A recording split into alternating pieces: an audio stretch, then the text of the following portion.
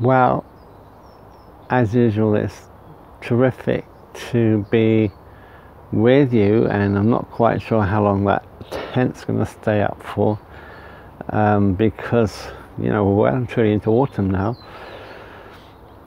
And I've been thinking about humility, and it's hard to talk about humility because I want to stay humble, and yet this attitude of surrender, self-surrender to Jesus, and this idea of a life conformed to the image of Jesus Christ, or a life that we allow to become molded into Christ's image, is something so fundamental to our Christian faith. And it runs counter to our culture.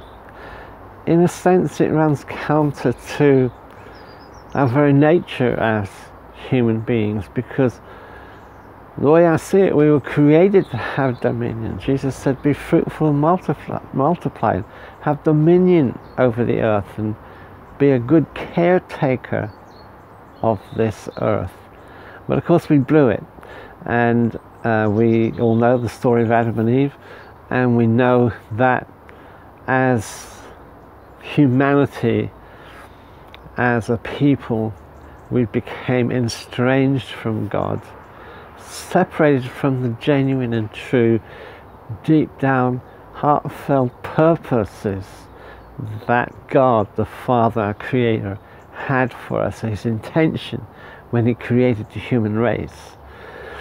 And so it's all about, as if I can use this expression from the 60s, we've got to get back to the garden. I'm in the garden, I know, but we have to get back to the Garden of Eden, but we can't do it on our own strength.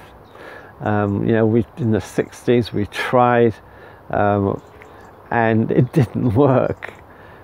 But through Christ Jesus our Lord, we can actually return to a better state than we were even in that primeval Garden of Eden, that paradise here on earth. And it is only through our acknowledgement of Jesus Christ and our surrender to him, and our willingness to be pliable in our heart and mind and spirit to the divine will, rather than our own carnal, natural, sense-based will.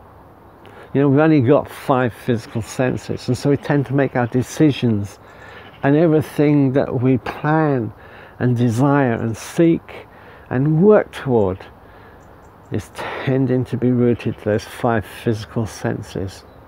But there's a 6th sense, and that sense of belonging to God, the sense of having the Holy Spirit with us. And Jesus said that he is the gate, and that anyone who comes in any other way is a thief and a robber, and he's the entrance to the sheepfold. And so today I want to leave you with this question: are you in the sheepfold of Christ? Are you in the protective custody of the Holy Spirit?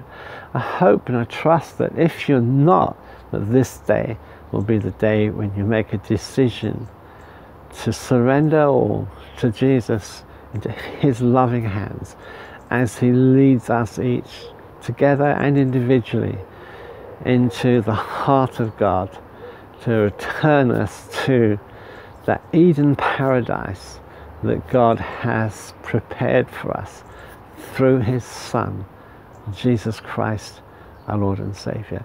Remember, it was Jesus' unique sacrifice upon the cross that opened up the pathway for the death to our old self, and through rising from the dead, the resurrection and newness of life that he offers to those who call upon the name of Jesus.